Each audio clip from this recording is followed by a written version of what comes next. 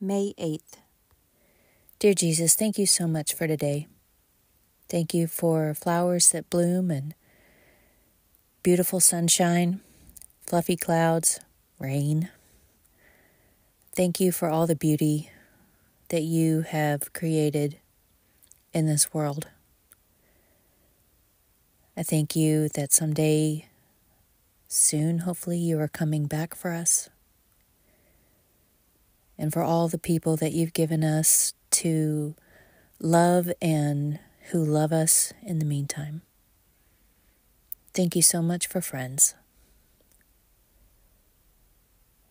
Jesus, I ask that as I read your word that you would guide my voice, put my heart in the place where it should be. Let me honor your word.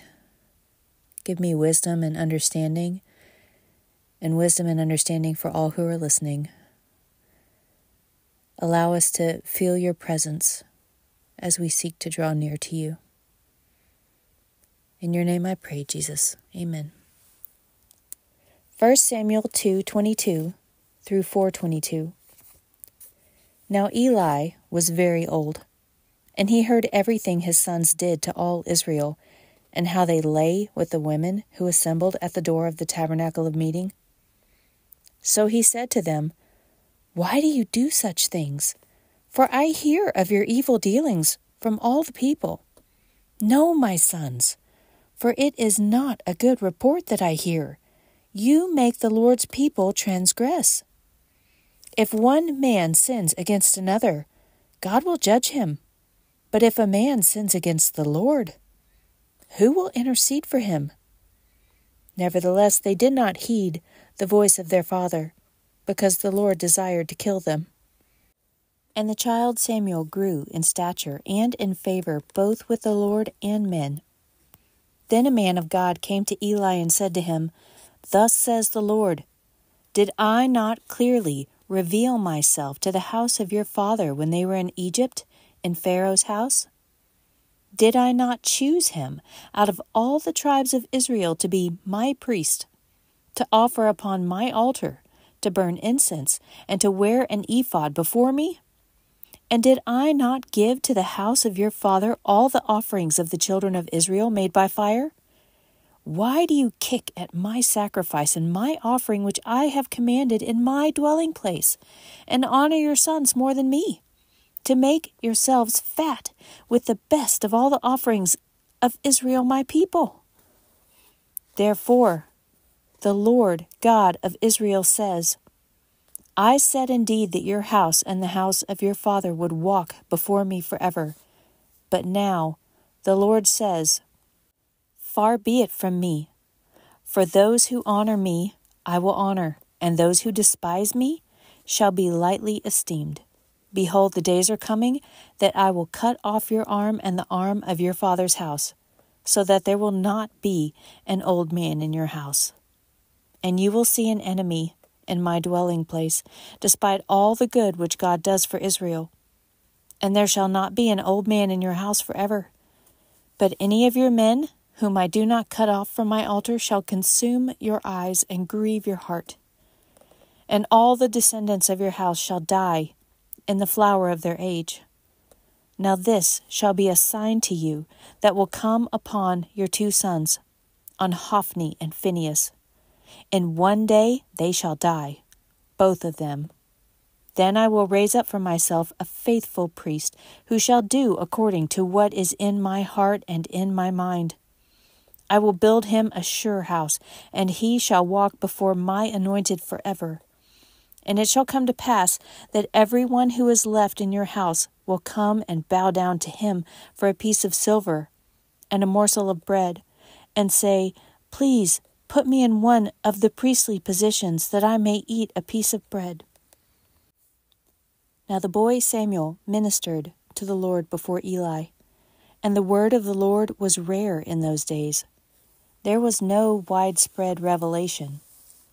And it came to pass at that time, while Eli was lying down in his place, and when his eyes had begun to grow so dim that he could not see, and before the lamp of God went out in the tabernacle of the Lord where the ark of God was, and while Samuel was lying down, that the Lord called Samuel. And he answered, "Here I am." So he ran to Eli and said, "Here I am, for you called me." And he said, "I did not call. Lie down again." And he went and lay down. Then the Lord called yet again, "Samuel." So Samuel arose and went to Eli and said, "Here I am, for you called me." He answered, "I did not call, my son. Lie down again." Now Samuel did not yet know the Lord, nor was the word of the Lord yet revealed to him. And the Lord called Samuel again the third time. So he arose and went to Eli and said, "Here I am, for you did call me." Then Eli perceived that the Lord had called the boy. Therefore Eli said to Samuel, "Go, lie down, and it shall be, if he calls you, that you must say, 'Speak, Lord, for your servant hears.'" So Samuel went and lay down in his place. Now the Lord came and stood and called, as at other times, "Samuel, Samuel." And Samuel answered, "Speak, for your servant hears." Then the Lord said to Samuel, "Behold, I will do something in Israel at which both ears of everyone who hears it will tingle. And that day I will perform against Eli all that I have spoken concerning his house from beginning to end. For I have told him that I will judge his house forever for the iniquity which he knows, because his sons made themselves vile, and he did not restrain them. And therefore I have sworn to the house of Eli that the iniquity of Eli's house shall not be atoned for by sacrifice or offering forever." So Samuel lay down until morning and opened the doors of the house of the Lord. And Samuel was afraid to tell Eli the vision. Then Eli called Samuel and said, "Samuel, my son." He answered, "Here I am." And he said, "What is the word that the Lord spoke to you? Please do not hide it from me. God do so to you, and more also if you hide anything from me of all the things that he said to you." Then Samuel told him everything and hid nothing from him. And he said, "It is the Lord. Let him do what seems good to him." So Samuel grew, and the Lord was with him, and let none of his words fall to the ground. And all Israel from Dan to Beersheba knew that Samuel had been established as a prophet of the Lord. Then the Lord appeared again in Shiloh, for the Lord revealed himself to Samuel in Shiloh by the word of the Lord. And the word of Samuel came to all Israel. Now Israel went out to battle against the Philistines, and encamped beside Ebenezer, and the Philistines encamped in Aphek. Then the Philistines put themselves in battle array against Israel. And when they joined battle, Israel was defeated by the Philistines, who killed about 4,000 men of the army in the field. And when the people had come into the camp, the elders of Israel said, "Why has the Lord defeated us today before the Philistines? Let us bring the ark of the covenant of the Lord from Shiloh to us, that when it comes among us, it may save us from the hand of our enemies." So the people sent to Shiloh that they may bring from there the ark of the covenant of the Lord of hosts, who dwells between the cherubim. And the two sons of Eli, Hophni and Phinehas, were there with the ark of the covenant of God. And when the ark of the covenant of the Lord came into the camp, all Israel shouted so loudly that the earth shook. Now when the Philistines heard the noise of the shout, they said, "What does the sound of this great shout in the camp of the Hebrews mean?" Then they understood that the ark of the Lord had come into the camp. So the Philistines were afraid, for they said, "God has come into the camp." And they said, "Woe to us, for such a thing has never happened before. Woe to us! Who will deliver us from the hand of these mighty gods?" These are the gods who struck the Egyptians with all the plagues in the wilderness. Be strong and conduct yourselves like men, you Philistines, that you do not become servants of the Hebrews, as they have been to you. Conduct yourselves like men and fight." So the Philistines fought, and Israel was defeated, and every man fled to his tent. There was a very great slaughter, and there fell of Israel 30,000 foot soldiers. Also the ark of God was captured, and the two sons of Eli, Hophni and Phinehas, died. Then a man of Benjamin ran from the battle line the same day and came to Shiloh with his clothes torn and dirt on his head. Now when he came, there was Eli, sitting on a seat by the wayside watching, for his heart trembled for the ark of God. And when the man came into the city and told it, all the city cried out. When Eli heard the noise of the outcry, he said, "What does the sound of this tumult mean?" And the man came quickly and told Eli. Eli was 98 years old, and his eyes were so dim that he could not see. Then the man said to Eli, "I am he who came from the battle, and I fled today from the battle line." And he said, "What happened, my son?" So the messenger answered and said, "Israel has fled before the Philistines, and there has been a great slaughter among the people. Also your two sons, Hophni and Phinehas, are dead, and the ark of God has been captured."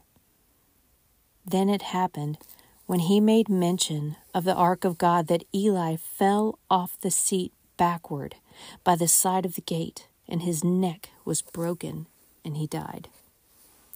For the man was old and heavy, and he had judged Israel 40 years. Now his daughter-in-law, Phinehas's wife, was with child, due to be delivered. And when she heard the news that the ark of God was captured, and that her father-in-law and her husband were dead, she bowed herself and gave birth, for her labor pains came upon her. And about the time of her death, the women who stood by her said to her, "Do not fear, for you have borne a son." But she did not answer, nor did she regard it. Then she named the child Ichabod, saying, "The glory has departed from Israel," because the ark of God had been captured, and because of her father-in-law and her husband. And she said, "The glory has departed from Israel, for the ark of God has been captured." John 5:24-47. Most assuredly I say to you, he who hears my word and believes in him who sent me has everlasting life, and shall not come into judgment, but has passed from death into life. Most assuredly I say to you, the hour is coming, and now is, when the dead will hear the voice of the Son of God, and those who hear will live. For as the Father has life in himself, so he has granted the Son to have life in himself, and has given him authority to execute judgment also, because he is the Son of Man. Do not marvel at this, for the hour is coming, in which all who are in the graves will hear his voice and come forth, those who have done good to the resurrection of life, and those who have done evil to the resurrection of condemnation. I can of myself do nothing. As I hear, I judge, and my judgment is righteous, because I do not seek my own, but the will of the Father who sent me. If I bear witness of myself, my witness is not true. There is another who bears witness of me, and I know that the witness which he witnesses of me is true. You have sent to John, and he has borne witness to the truth. Yet I do not receive testimony from man, but I say these things that you may be saved. He was the burning and shining lamp, and you were willing for a time to rejoice in his light. But I have a greater witness than John's, for the works which the Father has given me to finish. The very works that I do bear witness of me that the Father has sent me, and the Father himself who sent me has testified of me. You have neither heard his voice at any time, nor seen his form. But you do not have his word abiding in you, because whom he sent, him you do not believe. You search the Scriptures, for in them you think you have eternal life. And these are they which testify of me, but you are not willing to come to me that you may have life. I do not receive honor from men, but I know you, that you do not have the love of God in you.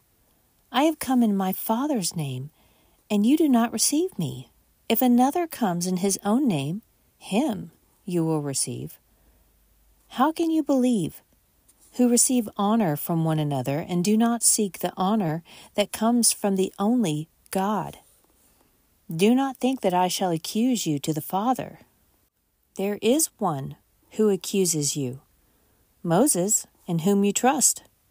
For if you believed Moses, you would believe me, for he wrote about me. But if you do not believe his writings, how will you believe my words? Psalm 106, 1-12. Praise the Lord.